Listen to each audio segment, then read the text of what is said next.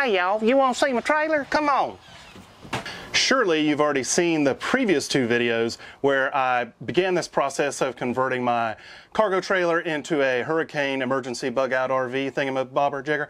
And thank you, Shirley, for watching those. I really appreciate that. Hopefully the rest of you have seen them as well. If you haven't, let me just show you real quick where we are. I built two seats. The seats lift up. The seats have storage underneath. I built a table. The legs come out from underneath the table. The table drops. It makes a bed. There's going to be a second bed above that bed. Yep, it's a bunk bed, and we'll get to that in this video.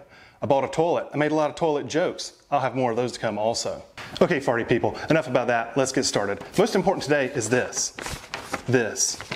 Pay attention. Never mind, you don't need to see that. Actually, I want to thank my dad for doing these drawings. You may remember him. You probably saw him in the last video.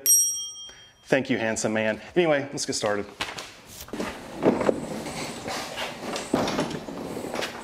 Safety first.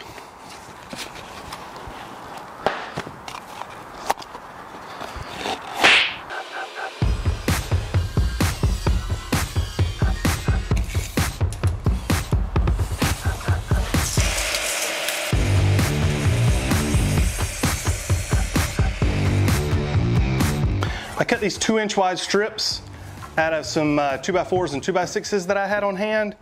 This is what is going to make up the upper bunk bed that slides up and down. So I'm going to get this frame put together.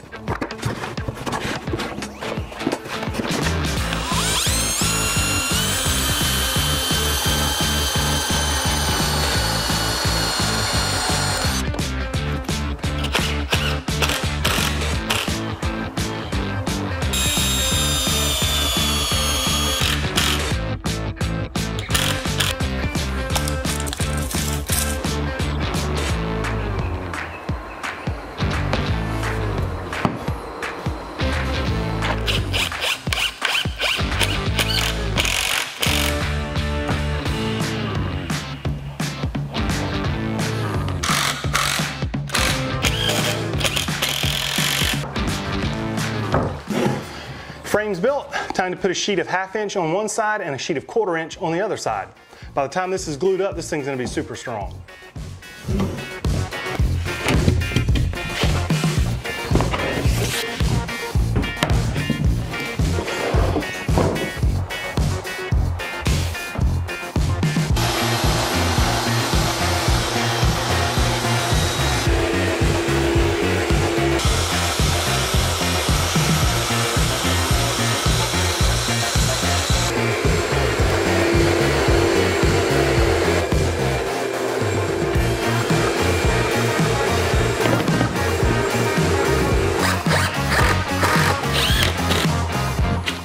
Can you hold this for me? No? You disappoint me.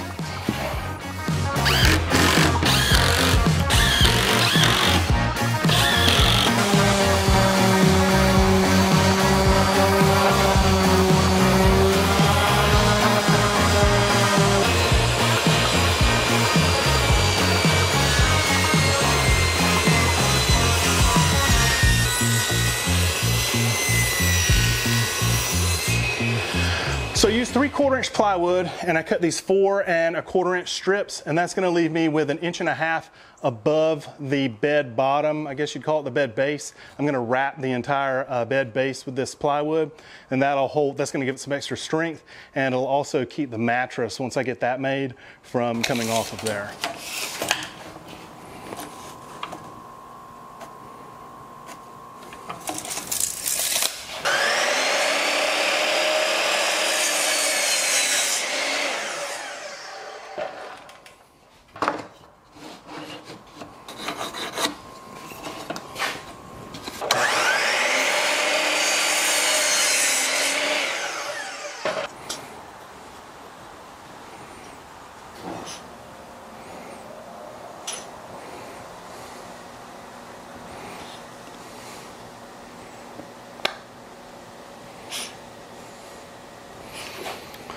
So these bottles work really well when you have a lot of glue, but when you get down to a little bit, and this is literally all the glue I have, they're kind of difficult to use. I can't get this glue to come out of here.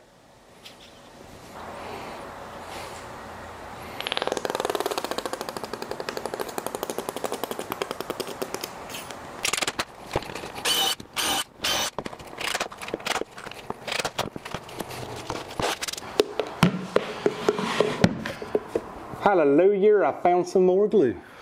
Hallelujah, thank God.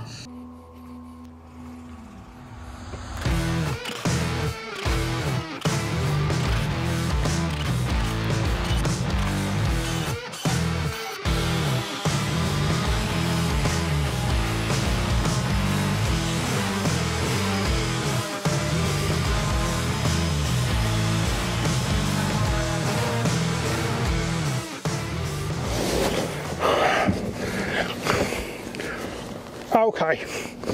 Okay. Okay.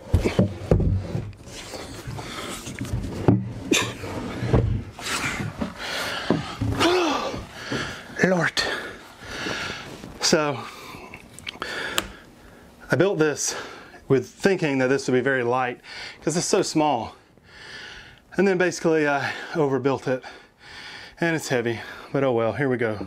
Let's try to get this in. I need to take this leg off first.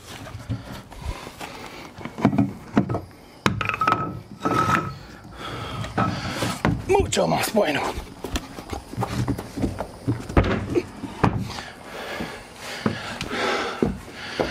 All right. It's so heavy.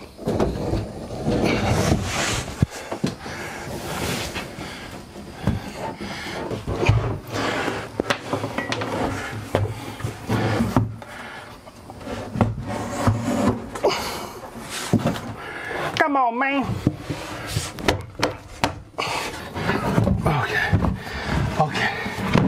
Oh, okay, so that was a lot heavier than I thought it was going to be. There goes the leg. But it's in. And so there's lots of ways. I've seen a lot of people do these different ways. One way is to put a hydraulic strut on each side to help lift it. But I don't really want to make this thing that complicated. My thinking is I've got some trailer pins that I may just drill through the 2x4s and lift it up, put those through, but I'm kind of thinking about just taking a 2x4 and cutting it to length and putting a piece of Velcro on it and maybe a little handle, and that would just hold it up, because the plan is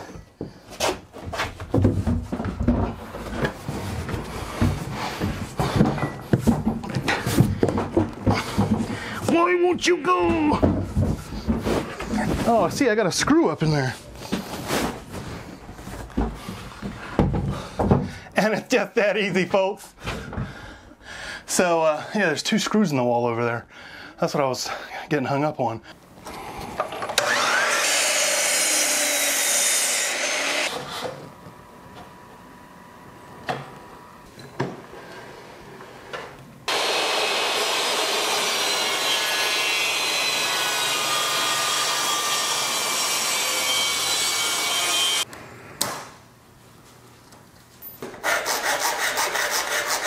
One day later, and we are still at it because it got late yesterday and it got hot and I was tired. So what I'm doing now, you're on this journey with me. Taking a 2-inch piano hinge and cutting it into approximately 1-foot sections.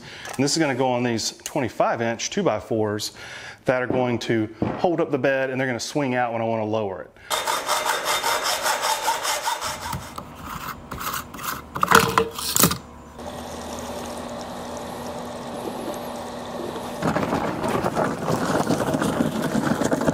I apologize for the lighting out here. It's super bright. There's nothing I can do about it. Real quick, I wanted to go over, this is the generator that I purchased to power the trailer. It's a Predator 3500. This comes from Harbor Freight. I was a little bit concerned because, you know, it's Harbor Freight, but I did buy the extended warranty for it. So far, I've used it a few times and I've been really impressed. It's super quiet and it has plenty of power to power everything in here. The reason why I wanted to go ahead and get this out is because it is super hot out here today, and I want to get it plugged in and get the air conditioning on before I work in there anymore.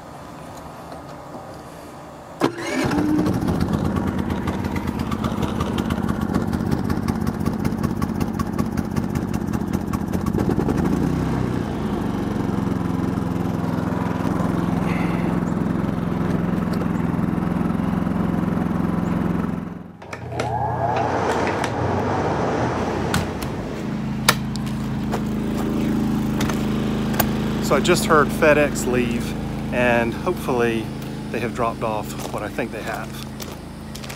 Let's see. I'm just kidding, it's not that exciting. But it is the refrigerator slash freezer for the trailer build. So let's get this open and check it out.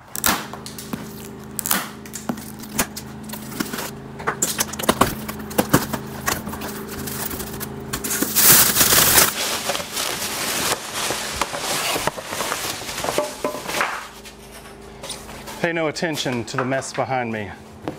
I like to keep a clean workspace, you know what I'm saying?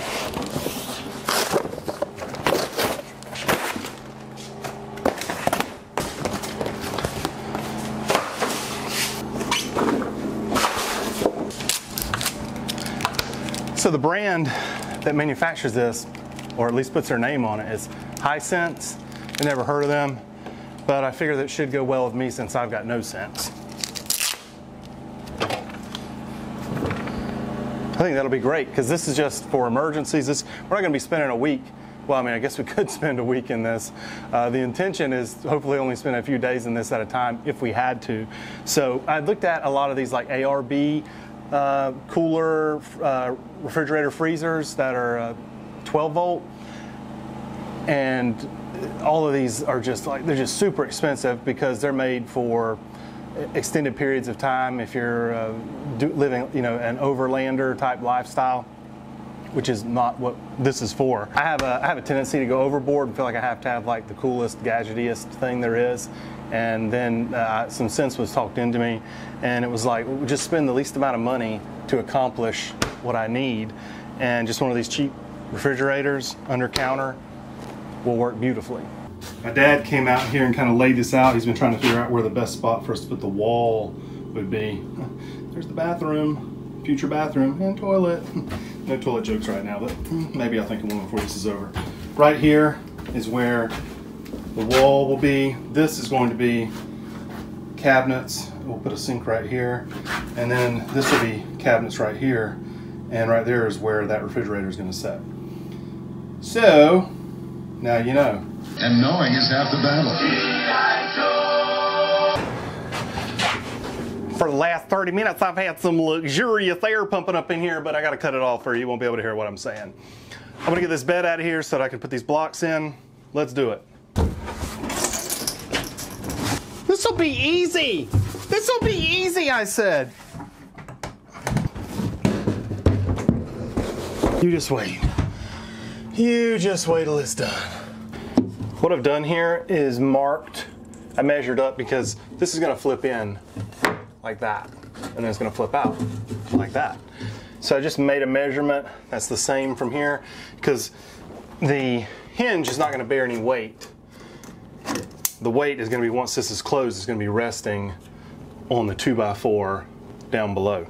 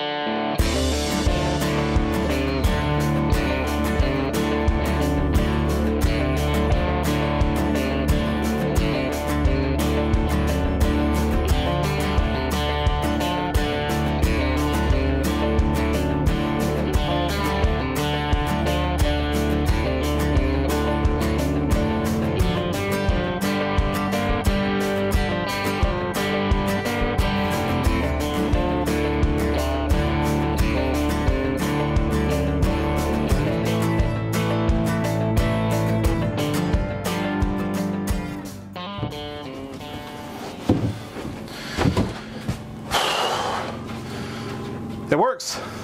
Oh, yeah, so good, girl. So one thing to keep in mind is I didn't want this thing to be the nicest system that I could build. I wanted it to be the simplest system that I could build, and I think I've achieved that. Obviously, getting it in and out by myself is a bit of a hassle, but I'm not going to be by myself when I use this thing. My wife will be with me, and she can help me lift one end up, so it's going to be 10 times easier. But the simplicity of it, I'm just thrilled with. Okay, I take bottom, you take top. In the next video, I'm going to tackle that bathroom wall, the cabinets, getting the refrigerator in here, and I'll see you next time. Don't forget to like, comment, subscribe, and share. See ya.